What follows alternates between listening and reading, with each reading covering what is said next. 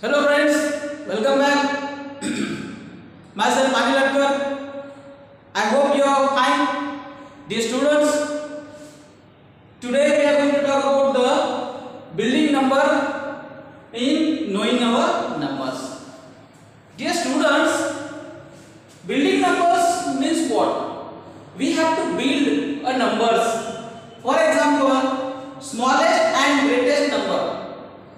Suppose you get 4 numbers, and by using these 4 numbers you have to write the smallest 4 digit number and greatest 4 digit. So how will you write it? Dear students, while writing the smallest 4 digit number, smallest 4 digit, what we have to do here? While writing the smallest 4 digit, you should write the smaller digit first.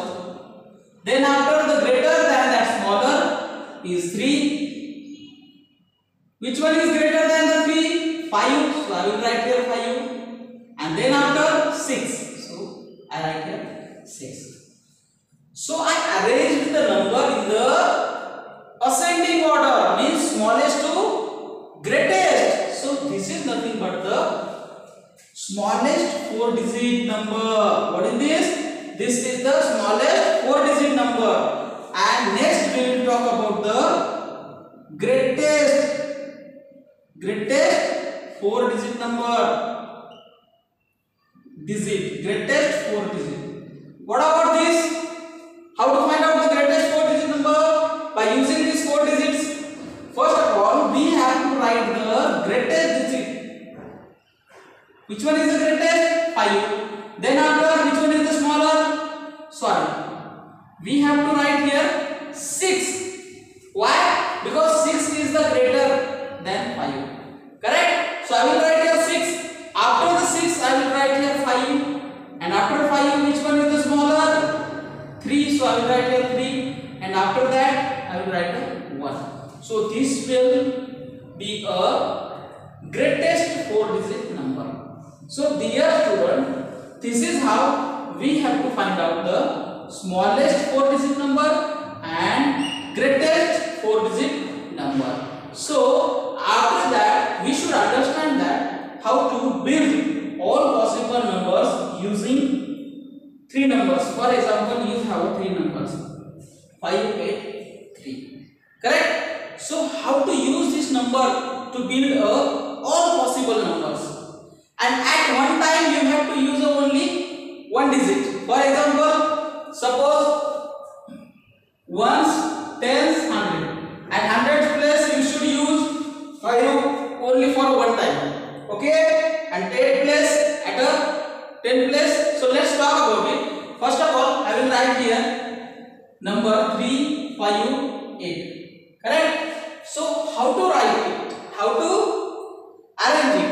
Suppose 3. In 3, I write here 5, and next one I write here 8, and next all possible numbers should consist. It means that I am using a tree diagram. So then 8 and 5. Why I write it like this? Because 5, 8, and 8 can be replaced with this 5. So I write here 5, 8. What about next? Next is a 5. So at the place of 5, I can write here 3 and 8. And even I can arrange these numbers 8 and 3. Correct? So this is how we should write about the 8 also. If I write here 3 and 5, so I can reverse it. Instead of 5, I can write 3 and 3. Instead of 3, I can write a 5.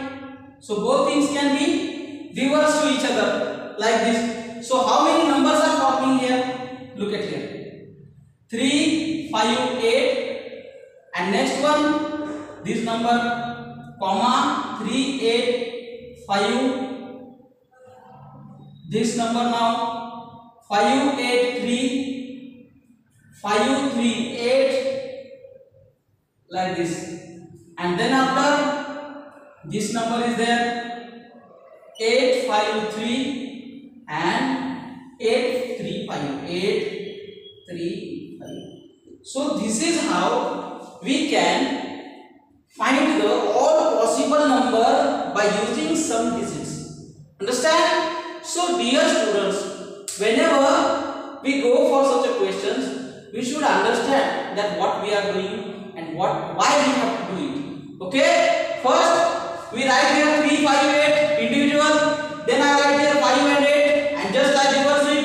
Instead of 5 I write 8 and instead of 8 I write 5. So next what I did, I do here one thing that I write 8 and 3. So I just reverse it, 3 and 8 instead of 8 and 3. And then after I write here 5 and 3, just reverse the 5 and 3 each other. Okay? So this is how I write here the all possible number 1, 2, 3, 4, 5, 6. So how many possible numbers are there?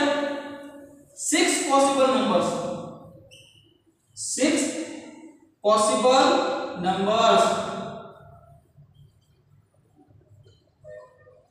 are there. Understand? So this is all about the today's point. In the next class we will talk about